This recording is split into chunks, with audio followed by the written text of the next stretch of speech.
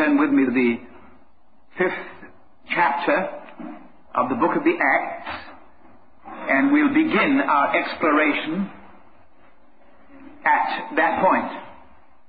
It's always an exciting thing to turn to the Acts, as you have no doubt on many occasions been reminded. Although the book is described as the Acts of the Apostles, in many senses it's a misnomer, because it isn't really the record of the Acts of the Apostles. It's a record of the continued acts of Jesus Christ.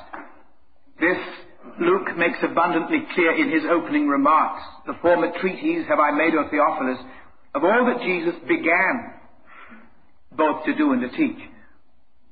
I've written one book, says Luke, about all that the Lord Jesus began to do and to teach. Now he said, I'm going to put on record in this second book all that he continued to do and to teach. The only difference being the humanity that he used with which to do it and to teach it. What I have recorded in the Gospel, Luke might well have said, was that which the Lord Jesus began to do and to teach, clothed with his own humanity, that humanity that the Father provided for him on the day that he was born at Bethlehem. And this record is the record of all that the same Lord Jesus, the very same Lord Jesus, continued to do and to teach, and the only difference was that he clothed his activity with the humanity of forgiven sinners, already redeemed in his blood, and now indwelt and filled with his Holy Spirit. And that's why it's always exciting, because it's the record of divine activity, clothed with redeemed humanity. It's been said of the early Christians, these early disciples, that they were incorrigibly happy, utterly unafraid, and nearly always in trouble. That was characteristic of the early disciples. Mind you, they had good reason to be happy, and they had good reason to be unafraid. They knew what they believed, and they believed what they knew. The trouble, by and large, with the Christian church today is that the church doesn't know enough of what it believes to make it happy. And it doesn't believe enough of what it knows to make it unafraid. And it neither believes nor knows enough ever to get itself into trouble. But that wasn't true of the early church. There was action, real action, and it was divine action. And that's why it goes on to say here in the 12th verse of the 5th chapter of the book of the Acts, by the hands of the apostles were many signs and wonders wrought among the people, and they were all with one accord in Solomon's porch. In verse 14, believers were the more added to the Lord, multitudes both of men and women. This was the normal experience of the normal church at that time. Multitudes were added to the Lord, both of men and women. And notice the description that they gave in that day of a convert. One who had been convicted of the Holy Spirit and in repentance toward God had put simple saving trust in the Lord Jesus was described as being added to the Lord. They weren't added to an organization or a religious club, added to the Lord. They rejoiced in the fact that this boy, this girl, this man or woman who had claimed redemption through the shed blood of the Lord Jesus was now inhabited by the Lord Jesus Christ, and this boy, this girl, this man or woman had been added to his body corporate. So the Lord Jesus now had another pair of hands. He had another mouth to speak with, another heart to love with, another mind to think with, two more eyes to see with, and two more ears to hear with, added to the Lord. A new living member of the living body of the living Christ. This was their concept of a convert. This was the one thing that preoccupied all their concerns. That people might be added to that body corporate, that fellowship of redeemed sinners worldwide, through which the Lord Jesus now was to continue to do and to teach. And you'll notice it was for this reason, in the verse that I skipped, the 13th verse, of the rest durst no man join himself to them. Nobody was in unholy haste to identify themselves with the body corporate of Jesus Christ, because in those days they knew perfectly well what the implications were of becoming a Christian. There was no cheap and easy way to become a Christian. To become a Christian, by the very nature of the gospel that was preached, involved total commitment to Jesus Christ. It meant that a man, body, soul, and spirit, with all that he had and all that he was, became utterly monopolized by the Lord Jesus and expendable for God. And you can imagine there was no particular unholy haste on the part of those who weren't prepared to accept that kind of commitment to identify themselves with the Christian church. They knew perfectly well that if they were only pseudo-Christians, they'd be exposed for the impostors that they were in no time. So nobody dared call themselves a Christian in those days who wasn't prepared for the Lord Jesus to have the place of preeminence, to occupy their humanity, and to monopolize their humanity. The record in this particular chapter tells us that it wasn't long before they found themselves once more the guests of the government. They were imprisoned. The high priest rose up in verse 17, and all that were with him, which is the sect of the Sadducees, and were filled with indignation, laid their hands on the apostles and put them in the common prison. But the angel of the Lord by night opened the prison doors and brought them forth and said, "Go stand and speak in the temple to the people." And notice again how the message was described. All the words of this life. That was the gospel. All the words of this life. The gospel involved an entirely new way of life. It was life in a new dimension. And of course, that, as we know, is the heart of the gospel. The gospel doesn't involve simply the provision by God to you and to me of the means whereby we escape the punitive consequence of our guilt. How we get out of hell and get into heaven. That isn't gospel. That's purely incidental. I rejoice in the fact that for his dear sake who died in my place, my sins are forgiven. I'm happy to know that I'm not on the way to hell and I am on the way to heaven. But that's purely incidental to my salvation. That doesn't constitute my salvation. That simply constitutes the inevitable consequence of my salvation. It was the premise. It was the first prerequisite, if you like, of my salvation. That my salvation involves infinitely more than that knowing for his dear sake who died historically in my place and vicariously that my sins are forgiven. It involves the fact that the one who gave himself for me is the one who deliberately gave himself for me in order that he himself might give himself to me. It was the gift of life, not the gift of forgiveness. Forgiveness is simply the prerequisite. Forgiveness is an essential premise. But the whole purpose of God has been consummated in the person of the Lord Jesus, in that he has given us himself. That's why the Lord Jesus said, "I'm come that you might have life." He didn't say, "I'm come that you might have forgiveness." We can only have forgiveness because he came. But that was the means to the end. The means to the end that we might enjoy and share his resurrection and live on earth as those who have already been raised from the dead.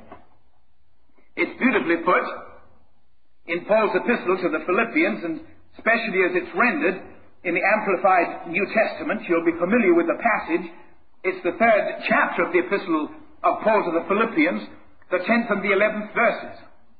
"My determined purpose is that I may know him, that I may progressively become more deeply and intimately acquainted with him, perceiving and recognizing and understanding the wonders of his person more strongly and more clearly, and that I may in that same way, that is to say, in coming to know him, in that same way, come to know the power outflowing from his resurrection, which it exerts over believers.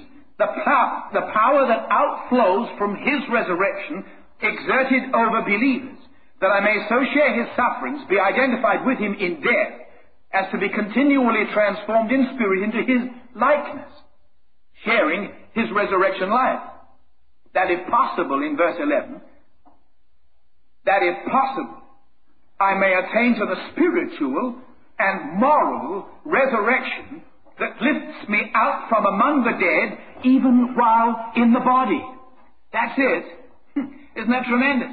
Paul says, my concern is that I may so know him that I may enter into the good of that spiritual and moral resurrection, a moral resurrection which must inevitably spring from a spiritual resurrection, And resurrection, of course, involves nothing less than the restoration of life once forfeited. That's the nature of resurrection.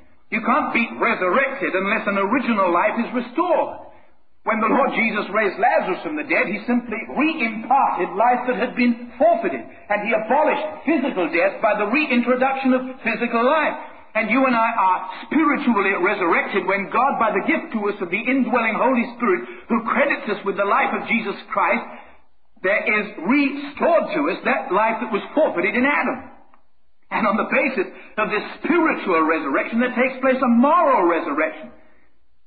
That the righteousness of the law demanded by the law and never negated by grace, that the righteousness demanded by the law might be fulfilled in us who walk not after the flesh, but now after the new principle that governs our behavior patterns, after the Spirit, by whose gracious presence we share the resurrection life of Jesus Christ. And so Paul says this is going to be the characteristic now of those of us who've learned to enter into the good of that power that flows out from His resurrection. We shall enjoy a spiritual and a moral resurrection that lifts us out from among the dead, even while still in the body, with our 2 feet still on the ground. Heaven on the way to heaven. This is the word of life that the angel commanded the disciples to go on preaching and release them to their end. Well, you'll know how the story continued.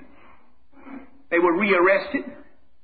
This, of course, was somewhat to the dismay of the high priest and his colleagues. And being rearrested and brought before the Sanhedrin, the high priest once more addressed them, asked them, saying in verse 28 of Acts chapter 5, "Did not we straitly command you that ye should not teach in this name? Behold, you have filled Jerusalem with your doctrine, and you intend to bring this man's blood upon us. You filled Jerusalem with your doctrine." Have you ever paused to think what the doctrine was with which they filled Jerusalem?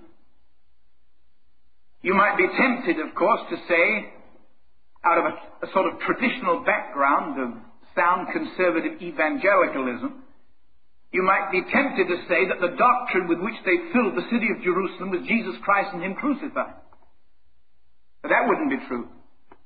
They didn't need to fill the city with that kind of doctrine. Everybody knew that Jesus Christ was crucified. Every smallest child knew that Jesus Christ was crucified. If you'll remember when the Lord Jesus drew Himself near to the 2 disciples who were on their way back to Emmaus, and saw them sad and asked them what they were talking about, they turned to Him and said, "Are you the only stranger in the city that doesn't know what happened? Are you the only person that's ignorant of these events?" Nobody needed to be told that Jesus Christ was crucified. Everybody knew that. So what was the doctrine with which they filled the city? Peter and the other apostles answered, verse 29, and said, "We ought to obey God rather than men. The God of our fathers raised up Jesus, whom you slew and hanged on a tree. Him hath God exalted with His right hand to be a prince and a savior, for to give repentance to Israel, forgiveness of sins. And we are His witnesses of these things, and so is also the Holy Ghost, whom God hath given to them that obey." The doctrine with which they filled the city of Jerusalem was that this Jesus whom they had crucified, God had raised from the dead. That He was alive. And not only was He alive, but they insisted upon the fact that by the gift of the Holy Spirit, they shared His resurrection.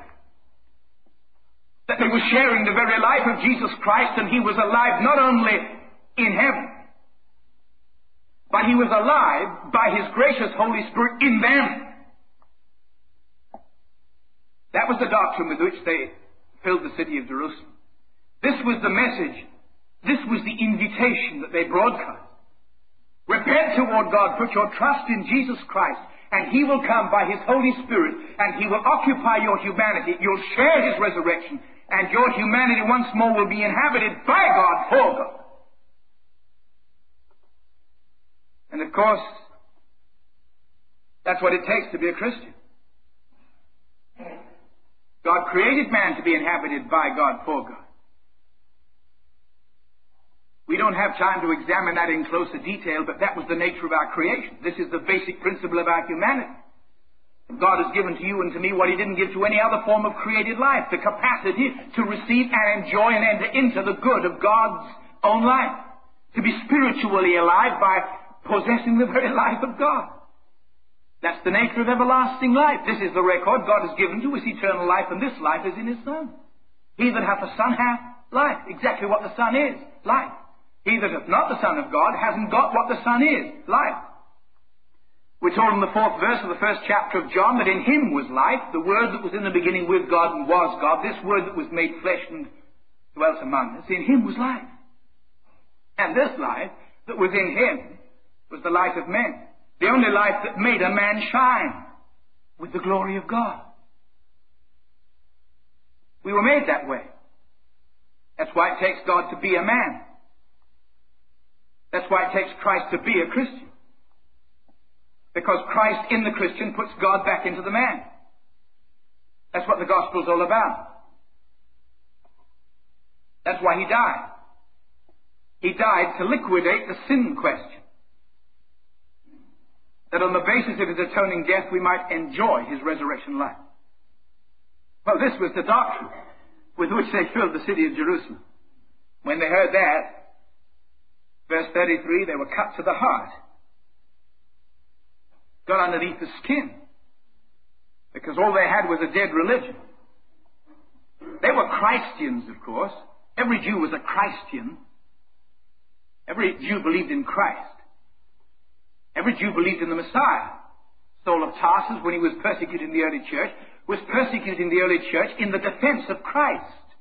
His concept of the Christ. His concept of the Messiah. His Jewish concept. This perverted, corrupted concept of the Lord, the Christ, the Messiah. They had a very high view of the Christ. But they had a corrupted, perverted view of the Christ because they had detached the Christ from the book.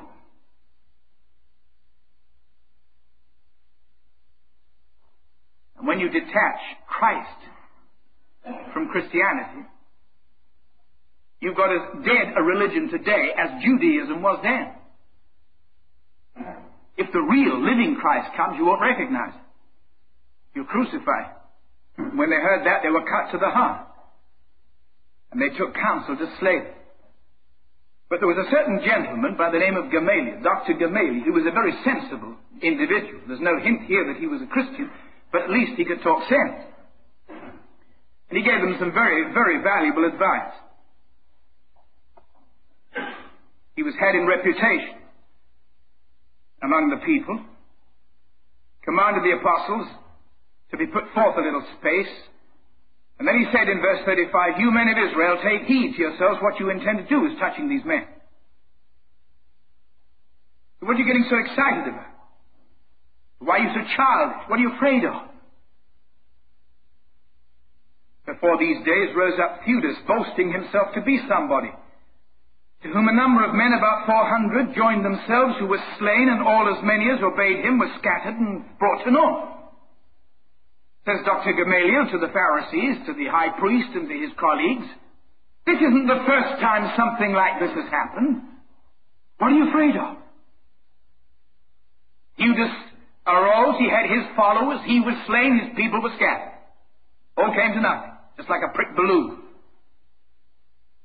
After this man rose up Judas of Galilee in the days of the taxing and drew away much people after him. He also perished.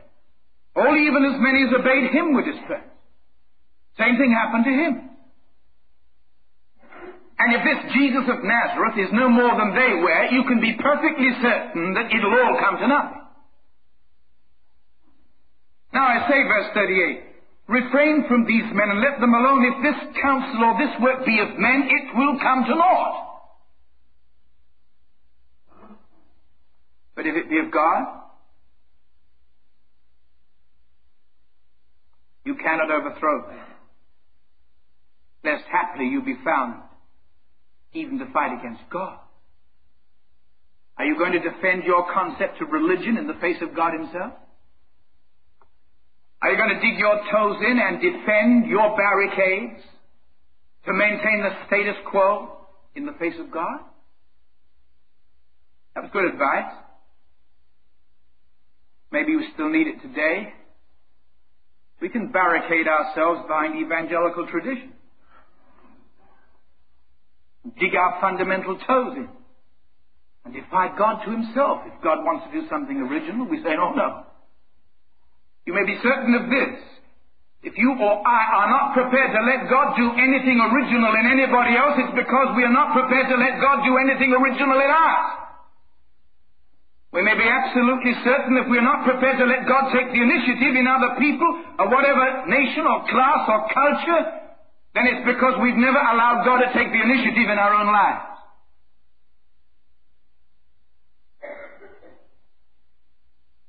To him they agreed.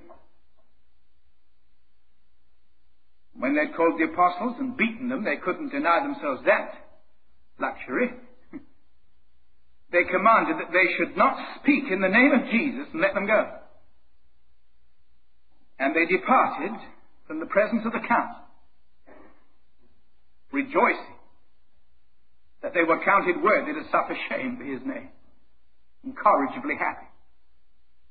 And daily in the temple, in the place of worship, in every house from door to door, they ceased not to teach and to preach that Jesus was the Christ. That was their message. That all that God had foreshadowed through the Old Testament Scripture, the promised seed of faithful Abraham, had found its consummation and glorious fulfillment in the person of the Lord, the risen Lord Jesus. That was their message. Now that's the backdrop against which I want you to consider another picture. Because you see, it wasn't always like this. Don't imagine that the disciples were always consumed with this conviction. They weren't. You turn with me to the 16th chapter of Matthew's Gospel. Matthew chapter 16.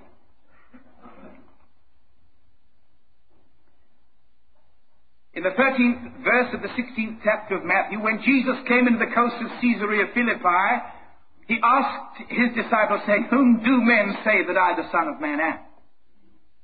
He said unto them, they said, some say that you're John the Baptist. They say that he's had his head put on again, he's around the town. Some say that you're Elijah. He never died, so he's come back again to die. Others say that you're Jeremiah, or one of the prophets. He said, but whom say ye that I am? And then Simon Peter answered and said, thou art the Christ. You're the Messiah. You're the promised Savior. The Son, the living God. Jesus answered and said, blessed art thou, Simon Bar-Jonah, flesh and blood hath not revealed it unto thee, but my Father which is in heaven. That's a divine revelation. You haven't come to this conclusion on your own. You're right. That's exactly who I am. And you may well imagine that now, having identified the Lord Jesus and having dared publicly to give utterance to that,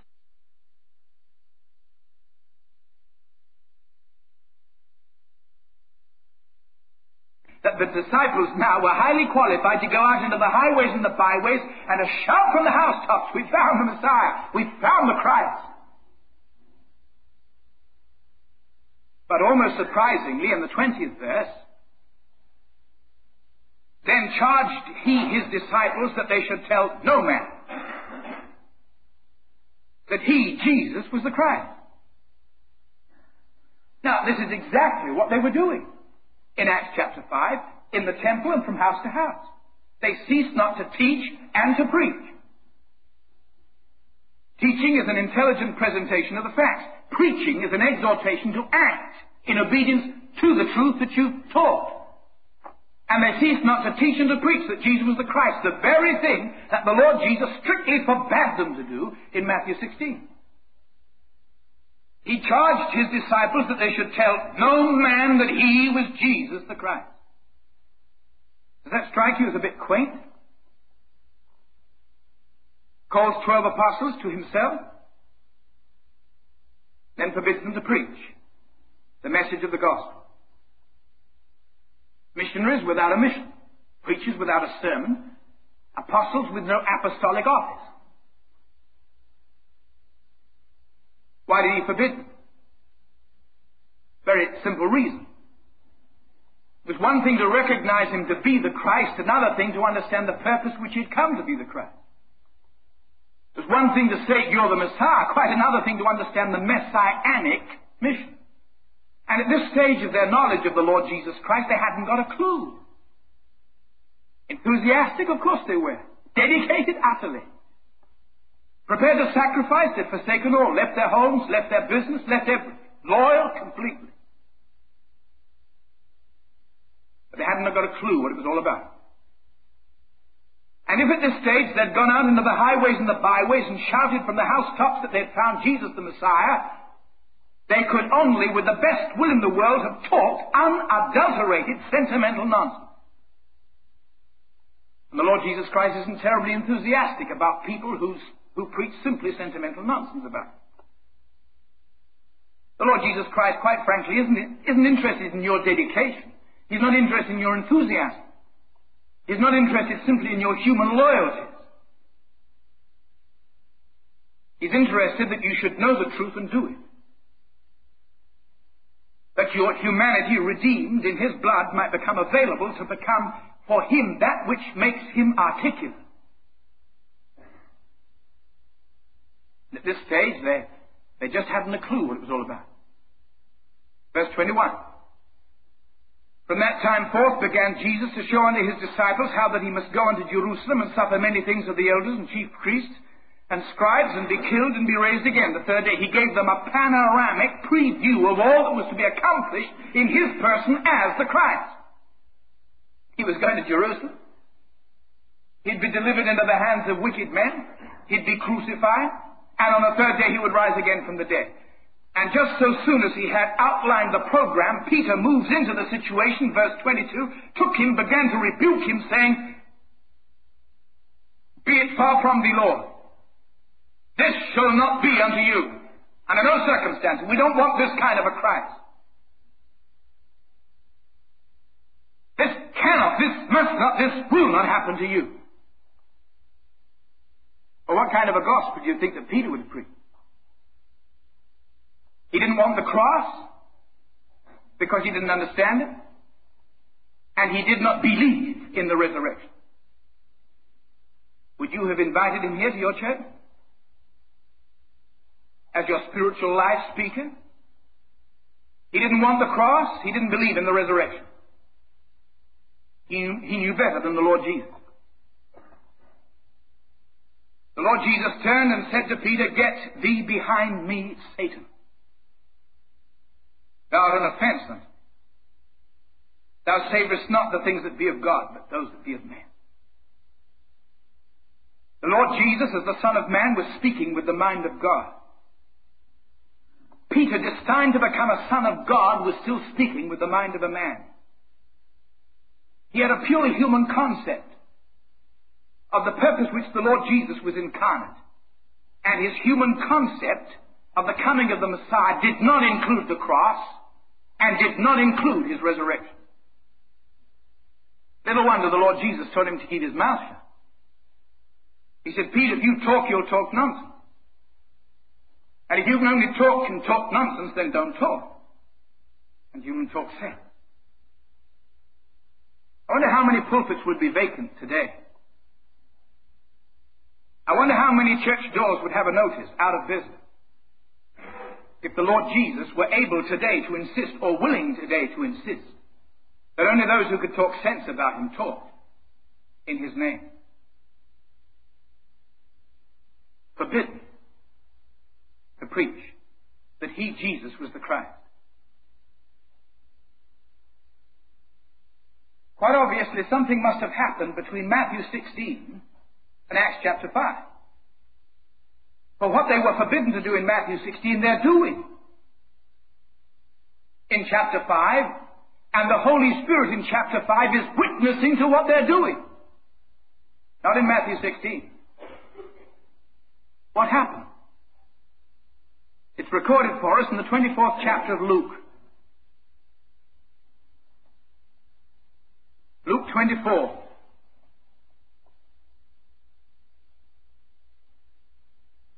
You will remember to the women the angels have appeared and rebuked them for looking for the living among the dead. They've come, burst into the disciples from the upper room and told them the good news that Jesus was alive.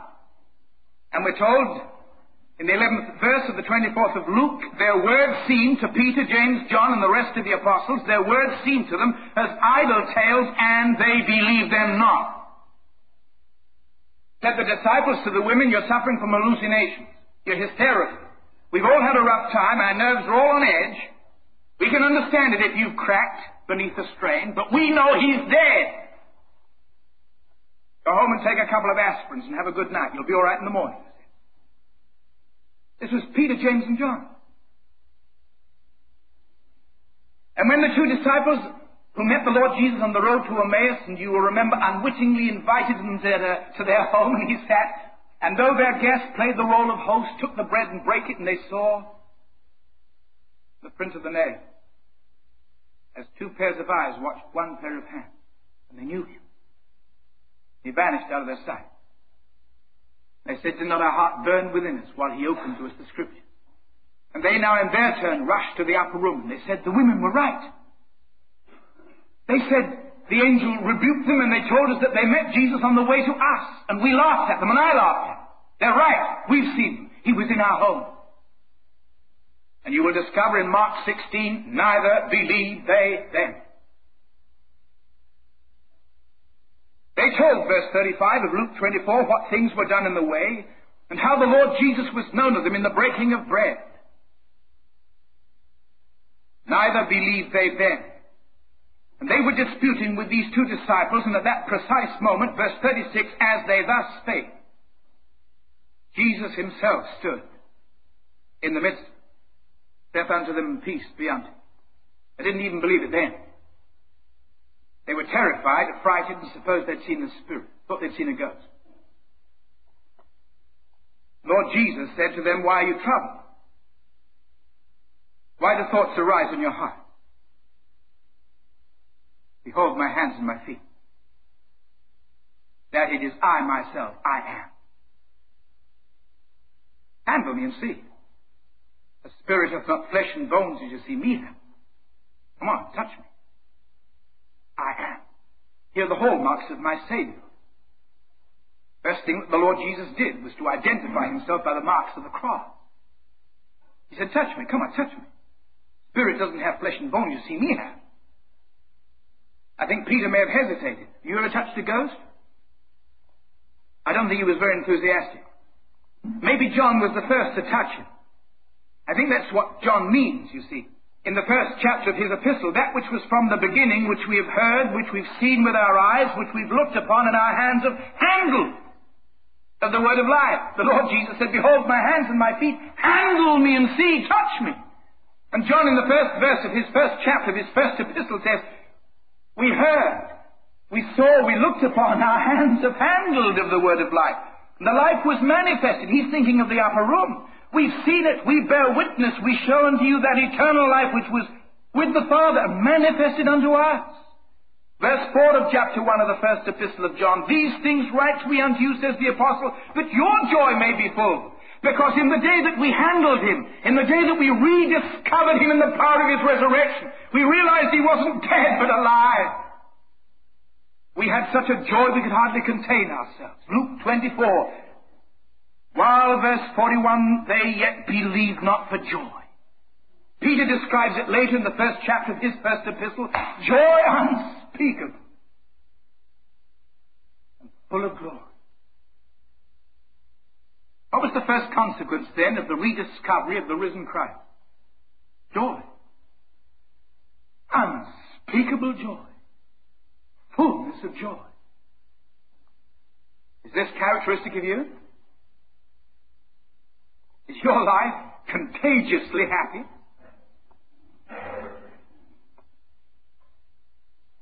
What was the second consequence of their rediscovery of the Lord Jesus and the power of his resurrection? A new joy, that was the first consequence.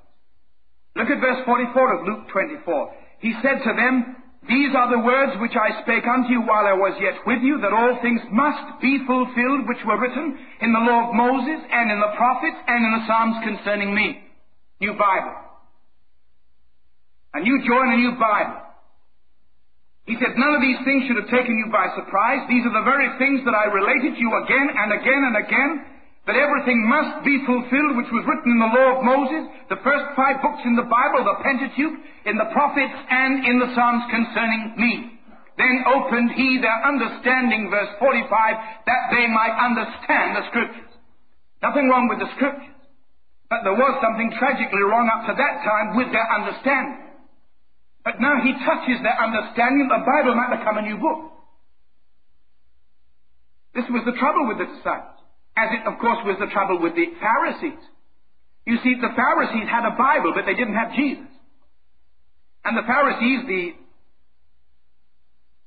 contemporary theologians of their day, had a high regard for the Old Testament Scriptures. They believed them to be the Word of God. But of them the Lord Jesus Christ said, John 5:39, as a categorical statement of fact, not as a command or imperative as it appears to be in the Authorized Version. He says, verse 39 of John 5, you search the Scriptures. In them you think you have eternal life. They are they which testify of me, and you will not come to me that you might have life.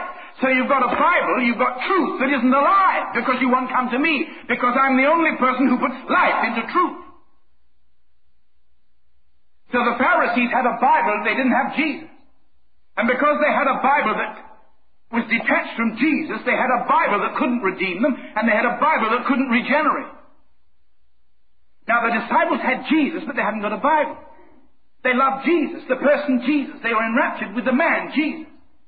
They forsook everything for Jesus. They were loyal to Jesus. They were enthusiastic about Jesus. But they had a Jesus who, in their connotation of his messianic mission, was totally detached from the Bible. No cross, no resurrection. No, we don't want that kind of Jesus. We just love Jesus. If you have a Bible that's detached from Jesus, the Bible will neither redeem nor regenerate you. If you've got a Jesus who's detached from the Bible, you've got a Jesus who can't redeem you. You've got a Jesus who can't regenerate you. But you see, in the upper room, the Lord Jesus opened their understanding and might understand the Scriptures, and they saw that he, as the living Word, was the one who came to implement the written Word, and now Jesus and the Bible came together, and they both make sense. They got a new Bible. A new joy and a new Bible. And Jesus, verse 46 of Luke 24, said to them, thus it behoved Christ to suffer and to rise from the dead the third day, according to the Scriptures. That, verse 47, repentance and remission of sin should be preached in his name among all nations, beginning at Jerusalem. New joy, new Bible, new message. Repentance and remission of sin. They'd done some preaching. The Lord Jesus forbade them to tell anybody that he, Jesus, was the Christ, but he did let them do some preaching. He gave them a little homiletic exercise. You look in Mark, chapter 6. The Lord Jesus, verse 7, called unto him the 12, and began to send them forth by 2 and 2, and gave them power over unclean spirits. The Lord Jesus took the 12. Who did that include? Judas Iscariot. And the Lord Jesus took the 12 and 2, including Judas Iscariot, sent them out preaching. You see, you don't have to believe in the Bible to be a preacher. You don't have to accept the cross to be a preacher. You don't have to believe in the resurrection to be a preacher. You can be a preacher without any of that. By 2 and 2, the 12 went out. They didn't accept the cross. They didn't believe in the resurrection. And numbered amongst them, Judas Iscariot. The best thing that can be said about Judas Iscariot is this. He quit the ministry. The others got converted. And if I happen to be preaching at this moment to any minister who didn't accept the cross nor believe in the resurrection, then the best advice I could give him would be this: either get converted or at least be as decent as Judas Iscariot. Quit the ministry. I'm not suggesting that you do it the way he did it. That's a bit messy. But at least quit and earn an honest living. Sell vacuum cleaners or insurance, if that's honest. And it is. I'm insured myself. Verse 12. Send out to preach, 2 by 2. It says this, verse 12, they went out and preached that men should repent, period. Anything else? No. They preached that men should repent.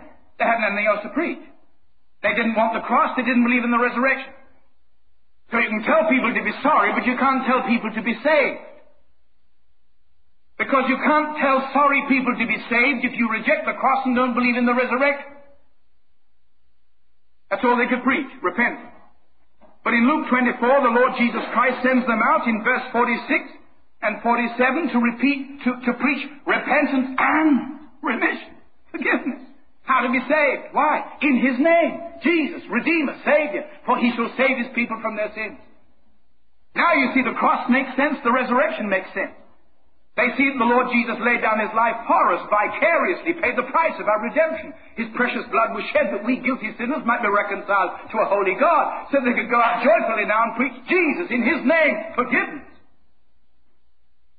And said the Lord Jesus, verse 48 of Luke 24, you are witnesses of these things.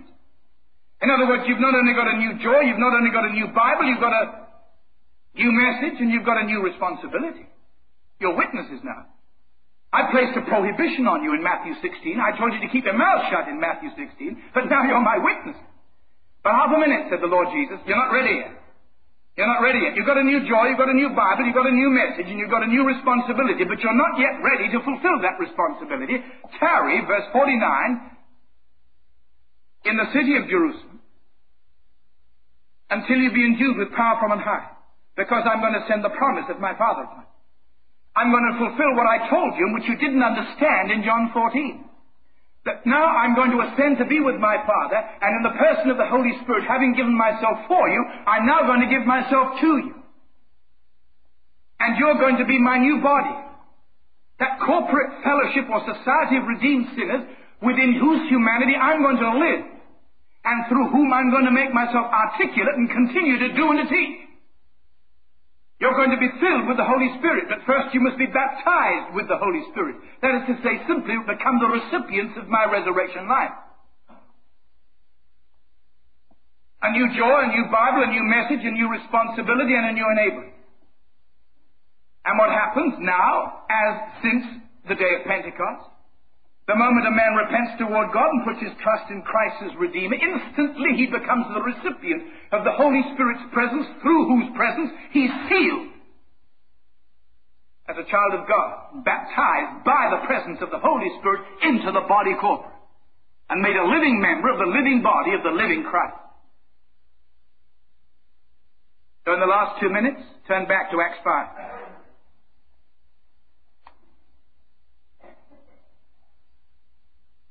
Acts 5, verse 41. They departed from the presence of the council, rejoicing that they were counted worthy to suffer shame for His name. Daily in the temple and in every house they ceased not to teach and to preach that Jesus was the Christ. This was now their message. This Jesus is God's Christ. And they did so, rejoicing. A new joy. Verse 29, Peter and the other apostles answered and said, we ought to obey God rather than men. The God of our fathers raised up Jesus. We recognize now that it's the God of our fathers, the God of Abraham, the God of Moses, the God of Elijah, the God of David. We see now the Bible foreshadowed all these things. That if He came at all, He came according to the Scriptures. That if He died at all, He died according to the Scriptures. That if He's risen from the dead, He's risen according to the Scriptures. We've got a new Bible. The God of our fathers raised up Jesus, whom ye slew and hanged on a tree. Him hath God exalted, verse 31, with His right hand to be a prince and a savior, for to give repentance to Israel and forgiveness of sins. Repentance and new joy, new Bible, new message. And, verse 32, we are His witness. New responsibility. We are His witnesses of these things, and so is also the Holy Ghost, whom God hath given to them that obey Him. You enable Him. New joy, new Bible, new message, new responsibility, new enablement. Where'd they learn that? Luke 24.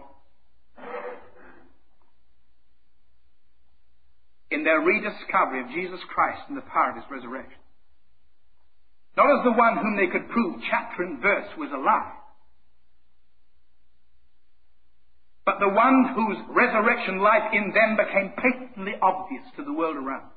Everybody knew in their presence that Christ was alive and alive in them.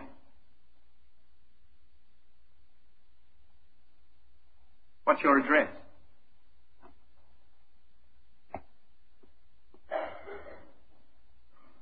Matthew 16. No challenge to your sincerity. You're no less sincere than they were in Matthew 16.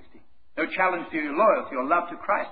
No less loyal, no less loving to Christ, maybe as they were in Matthew 16. Is that where you live? Or do you live in Acts 5? There's only one way to change your address. Luke 24. To know Him and the power outflowing from His resurrection. That you may enjoy that spiritual and moral resurrection that lifts you out from among the dead, even while in the body, alive